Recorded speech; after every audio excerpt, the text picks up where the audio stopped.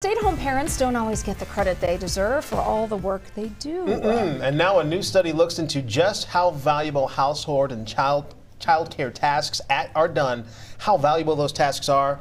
Stay-at-home parents, we see you, we love you, we respect you, and we were talking about this before. Yeah. I don't think the value that we have come up with still is enough for everything that a stay-at-home parent does. Right, and researchers have looked at this for a very long time and trying to figure out how you actually put a value on this.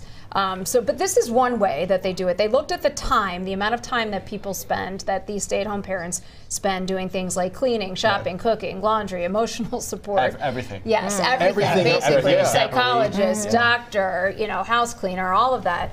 And then what it would cost to outsource that. So what it would cost to have a household cleaner, what it would cost to have someone do your shopping for you, what it would cost to do therapy, right?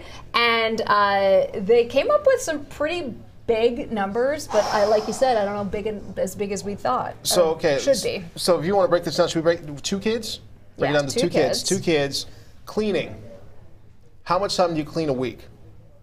Well, it never stops for you. Never stops. Would you say this is accurate? 19 hours? I would say I spend more than 19 hours. More than 19 hours? Yeah. Shopping? How much would you say you spend? Not 14 is what they have here. I probably don't do that much. Cooking, I definitely don't do. Cooking, 23 okay, hours. yeah, cooking was almost 24 hours cooking. Yeah. Laundry, almost 12 hours. Emotional support, 84 hours. How many hours are in a week? See that part right there. Because that's how much emotional support. Oh, man. Because they probably call you like when they need something all the time. Calls all morning, right? Can I do it? Can I say it? Heather got 2 calls today. 2 calls. She got a phone call. What, in the last half hour? Last 20 minutes? Heather got a phone call. And that was because someone forgot their gymnastics uniform. And then I got a phone call earlier because she just wanted to show me Ollie the dog. Ollie the dog. Which is very sweet. Yeah. Which is very, very sweet. Very sweet. So. And here's the thing.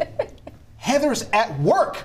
She's not even at home and she's getting the phone calls. She's not even at home and she's getting the phone calls. No idea. So it's 24/7. I mean, Ollie needed support. Ollie needed support. Ollie was just sleeping. She just wanted me to see Ollie still sleeping in her bed. But you think about it, if you are a stay-at-home parent, the time that you get to yourself, what is that? There's no time you get for yourself because it's an around-the-clock job if you've got kids. So you think about this. So they looked at this and they found San Francisco is the most expensive spot, at least in the U.S., to do this because you think about how much it costs to outsource stuff. Sure. It's pretty expensive in San Francisco.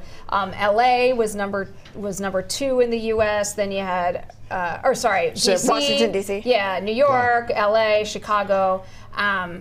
And so what they found in San Francisco, so we're talking about the most expensive, it was $5,200 a month is what it went out to, right? So do the math so it's on that. more than $5,000 a month. If they also looked at it over a 20-year lifespan of these kids that you're taking care of them, and they found $1.2 million. That's unbelievable. Over that time. So that breaks down to a year. What we say, that was $272 on the So almost $275,000. Yeah, What but do you think? it's worth it.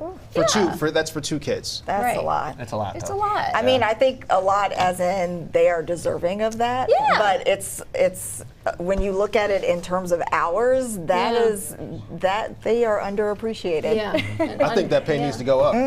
Yeah, and also there have been discussions over the years about, how can we compensate people for some of this work? No one's come up with a really good solution yet for that, but it's just an interesting thing to look at. If you can quantify it, then is it something that maybe you would pay for?